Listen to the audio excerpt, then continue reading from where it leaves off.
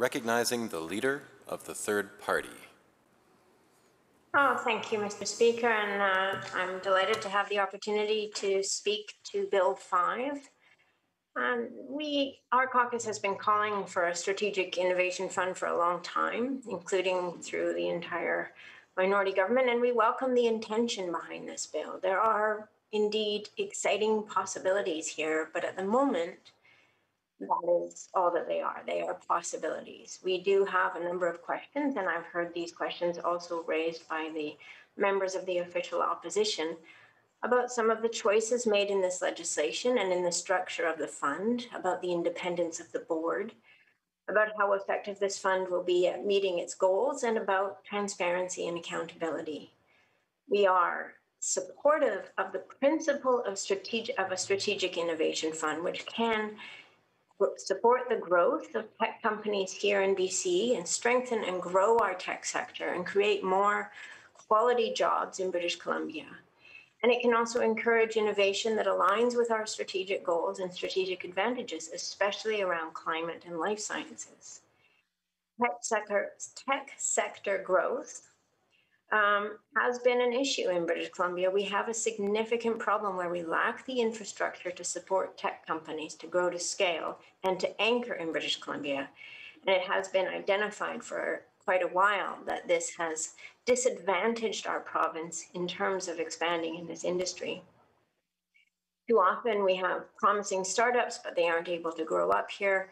So they end up being acquired by US companies or move elsewhere, and we lose the talent, the business activity, and the potential growth of a tech ecosystem in our province. The BC Tech Association has said in responding to the announcement of a strategic innovation fund, quote, "This has huge potential to support the growth of BC Tech's startup with funding the programs and supports necessary to scale." However, they also noted that there may be missed opportunities in the way that this fund has been designed and structured. I'll dig into this more in committee stage. Generally, this government has come up short when it comes to outlining an ambitious direction for our economy and taking the steps to make it a reality. This fund has the ability to support something of a shift in our economy, the growth of emerging technologies and innovative companies that align with our goals, but it doesn't make up for a lack of vision and ambition. Government needs to be clear about what it is trying to achieve with a fund like this and set the mandate and scope so that decisions are effective and support the growth of our economy in a positive direction. The opportunity for this fund to support innovative technologies that help us tackle the central crises of our time, including the climate crisis, is important. It could help us to seize the economic opportunities that we have in British Columbia by developing technologies that address and provide solutions to the climate crisis. For many years, we have shared concerns of experts and industry leaders about the opportunities BC is foregoing by not having investments targeted at growing this part of our economy in comparison to other provinces, notably Quebec and Ontario. BC has been way too passive and has missed opportunities to leverage federal investment. We are very hopeful that this can start to signal a shift in how we approach this sector. We have seen some concern about the picking winners and losers through a fund like this, or that this amounts to corporate welfare.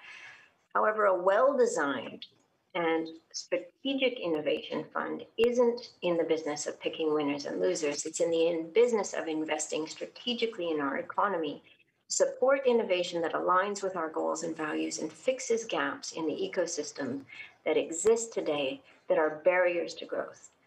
But we still don't know how this is going to be executed in practice, and we have a lot of questions that will remain.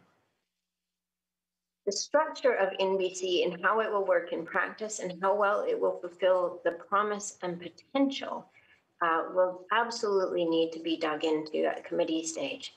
We need more clarity around the investment criteria. Section 4 of this bill says, the purposes of the corporation are as follows.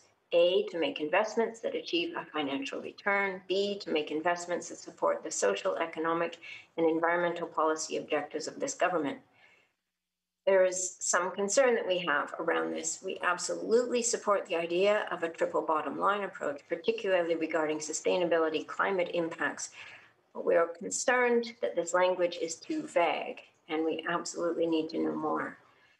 The NDP's economic and environmental policy objectives currently include massive fossil fuel subsidies and betting on LNG. And as we can see from graphs that have been released this week, BC is a significant outlier of Western countries and democracies in terms of reducing our greenhouse gas emissions.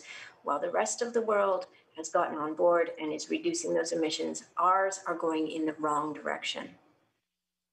And so we are concerned that we would see hundreds of millions of dollars deployed to attempt to clean up inherently dirty fossil fuels, or, as it should be, is this money actually going to go to innovative companies that can help tackle the climate crisis? It's impossible to actually answer this question from the definition, and I think that we can all agree that trust us is not enough at this point. We need more clarity on the board's mandate and scope of activities and the structure of how decisions will be made, including the independence of the board chair. The bill lays out a structure that includes representation from within the public service and the private sector.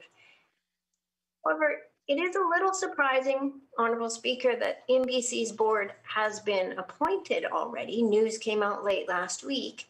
But given that we are in the process of debating this legislation right now, it seems a little presumptive to appoint a board before the legislation has actually passed the House that enables the framework for that to happen.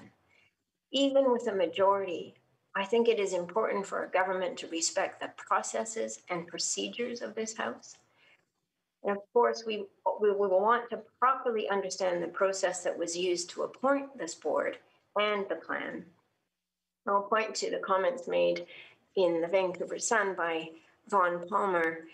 He mentioned that the INBC Corporation will be governed by principles of, quote, transparency and accountability, is what the Minister for Jobs mentioned in his opening comments.